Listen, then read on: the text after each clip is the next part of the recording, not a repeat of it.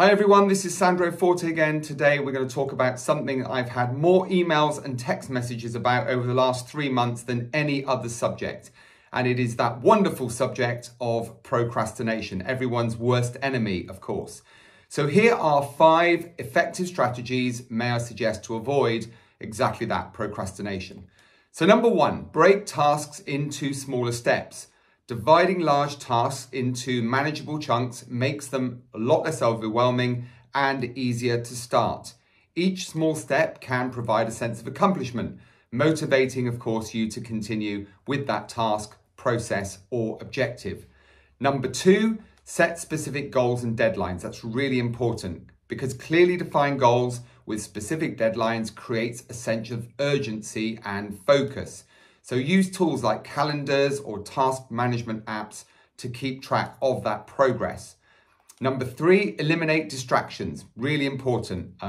Something that I struggle with on a regular basis. But the way I overcome that is to identify and then minimize those distractions in the environment. It might involve turning off notifications on a phone or laptop, setting specific times for social media, or finding just a simple quiet workspace in which to focus.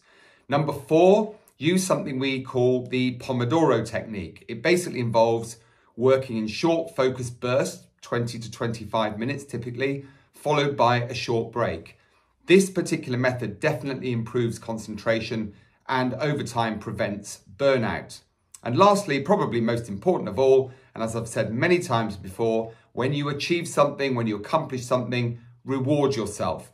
Establish a reward system for completing those tasks. Those rewards can be small treats, a glass of wine, a trip to the golf course, breaks, any activity you enjoy.